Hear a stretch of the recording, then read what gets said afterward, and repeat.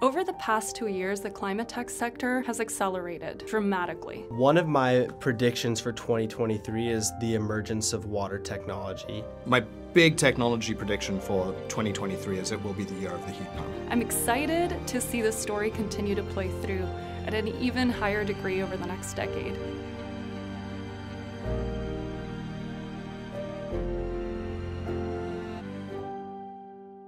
Water is so important to everything that we do, and there's a huge relationship between water and energy as well. Water restrictions come into effect for millions of Californians shortly as the west coast of America continues to experience a crippling drought that many predict will get even worse during the summer. But one of the reasons I think this is going to come to the forefront of everyone's minds is that when there's no water, it's an immediate problem with the massive droughts that we're seeing. And so I think you're going to see a lot of new policies around water use, water distribution, new reservoir projects possibly popping up in states like California, and also a proliferation of water technology in energy generation and filtration. We saw in Europe with the Ukraine war that the importance of heat pumps has bumped right up to the top of the general political environment.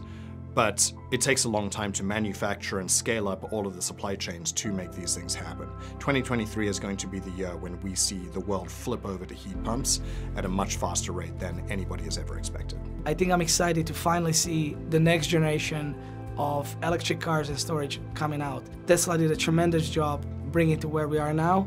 That now the next generation batteries that will be more costly, more efficient, and seeing that starting to dominate the automotive world in the United States and Europe will be truly fascinating to watch.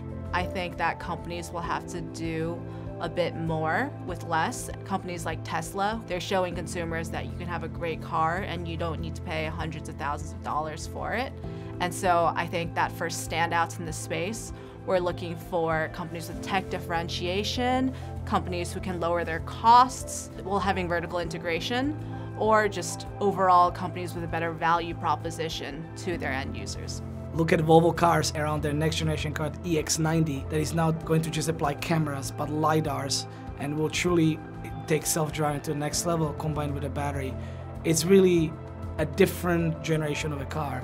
If this really catches on, we are in a different world, and hopefully, the likes of Volvo will be leading the charge. Climate tech is an enduring and necessary theme in the US, and I am personally excited that we are partnering with innovative technology that delivers carbon reduction at higher levels of scale and efficiency than even existing incumbents. And I am hopeful that we have the right partners across the real estate sector that share our conviction and can bring climate tech into people's homes, into the spaces that we live, breathe, and work in.